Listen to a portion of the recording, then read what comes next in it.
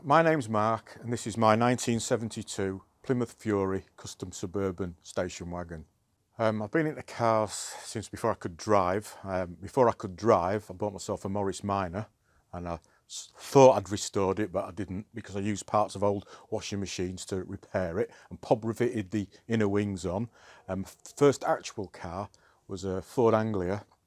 I've done MGs, I've been into Westfield sports cars I've done the Volkswagen scene. I got into my first American car about 15 years ago. It was a Pontiac Bonneville, 76 Pontiac Bonneville, and I've never looked back since. I've always had American cars for the last 15 or so years. I bought this car. I wanted something different to my previous car, which was a 59 Coupe de Ville Cadillac, which was my dream car. I sold that for personal reasons. My mum was ill and she loved going in the car, and I didn't really want to drive the car anymore, and I wanted something completely different. This is completely different. Whereas the Cadillac was immaculate with the chrome, and I was worried about it getting scratched, and I was worried about it getting dirty, I was worried about leaving it. This one I'm not so worried about doing any of those things. I can just take it, leave it anywhere. I got this car.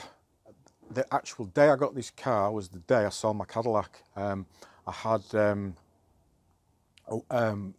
a warning saved on my phone if anything came up on eBay for American station wagons, and I was waving the guy off with my Cadillac when he was buying it. He drove off in it. My phone pinged, looked at my phone, this came up, went to see it the next day, and I bought it the very next day. The car physically looked similar to it is now. It was patinaed. The story goes that the guy left it parked up in Albuquerque. It was in Albuquerque, New Mexico, and it was under a dust cover. And a tree had dropped sap onto the dust cover. It was outside, and the sun had burnt through. So when he took the sheet off, this is what he found.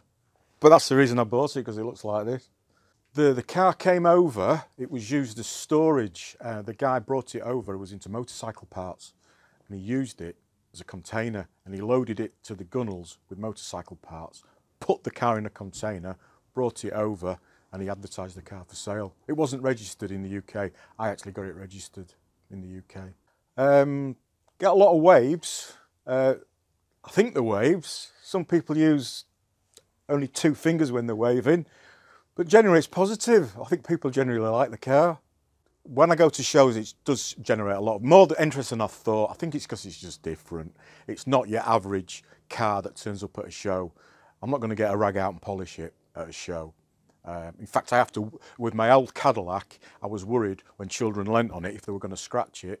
With this, I'm worried that they're going to get covered in oil and grease for touching it, because instead of polishing it, I grease it and oil it. When I got the car, I was repairing the headlights, and the headlights come up electrically.